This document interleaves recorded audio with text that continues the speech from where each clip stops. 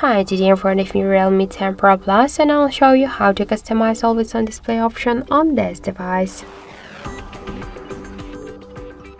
First, let's unlock our phone and open the settings application. Then click the wallpapers and style, tap the always on display section.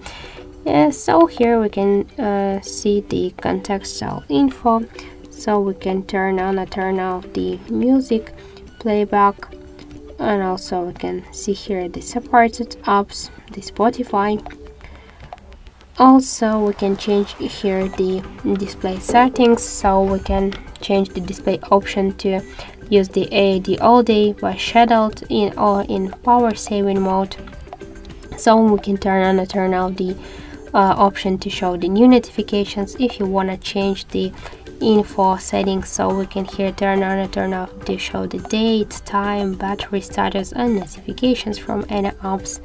Let's go back, and here we can select one from these available settings. So to use the widget canvas, to use the custom patterns, the text, images and any digital clock, just an analog clock times.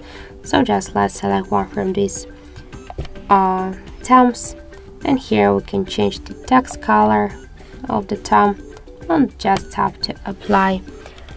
Let's lock the phone, and we can see that we just successfully changed it.